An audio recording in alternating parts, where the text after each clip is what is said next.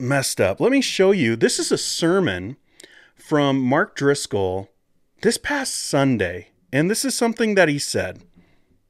I said, God told me a trap was set. So I asked him, I said, let me just say, this is him describing the reason why he left Mars Hill. Now, there were a bunch of elders who were calling him for accountability, that he was going through this period where he said that he was going to submit himself and that it would be like church discipline for him and all of that. And then he just ran. He just ran down to Arizona and he started his own church. But he's describing like the in-between of like when he's thinking that he was going to go through some kind of accountability with Mars Hill and the elders there. And then, you know, when he decided to leave. So he says that he was praying and his wife was praying. They're different sides of the house. And they both felt like God told them, he didn't say felt like, he said God told them that they were released. And for Mark, he heard from God that there was a trap set for him. And this is what he has to describe about that. do you know what that might be? And these people that we had known said, yeah, the nuclear option was we were going to accuse you of adultery. This was at Panera, multiple meetings at Panera. It's like, you guys discussed accusing me of adultery. I was like, you know that's not true. I've been faithful to my wife my whole life. I adore my wife. I love my wife, and she loves me. We've been faithful to each other. We've been open our whole marriage about any struggles we have had because we know that every married couple has some hardship to go through.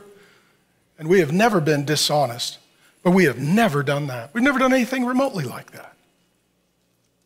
They said, yeah, that's why we kept it as the nuclear option.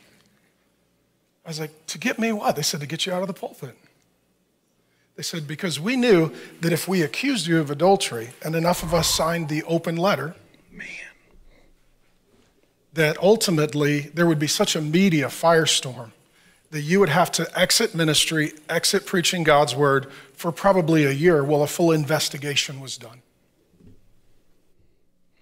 I want you to notice some things, okay? Now, some of you might be watching this and just being like taken back, like, wow, someone would accuse him of that? All right, no one's ever accused him of that.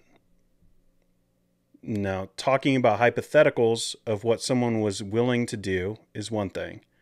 Also, in all of the rise and fall of Mars Hill, no one ever heard about this.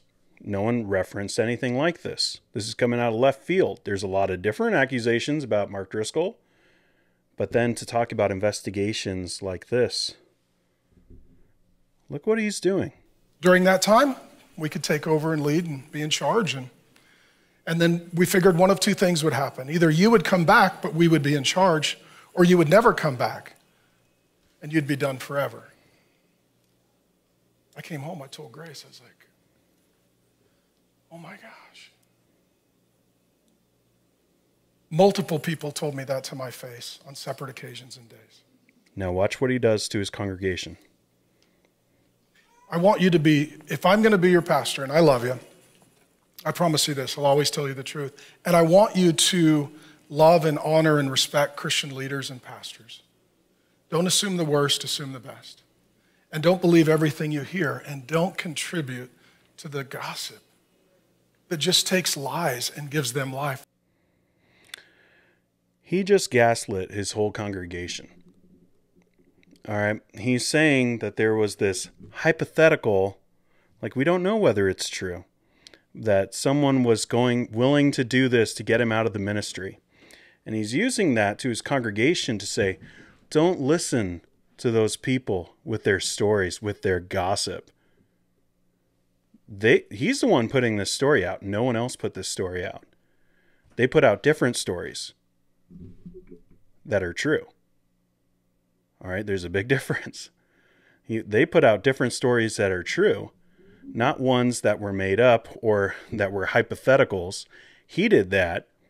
They put out real stories, and he's saying, don't listen to those people, congregation. Listen to me. Why? I'll never lie to you. I'll never lie to you. Trust me. That is what it looks like to gaslight a church. to say, don't listen to that podcast. Don't listen to the people talking about me online. Yeah, they're bringing up all kinds of past things. Did you know what they were willing to do? They never said it, but I think that they were willing to do this. Isn't that awful? I would never cheat on my wife. No one ever accused him of that. They accused him of other things that were disqualifying for a pastor.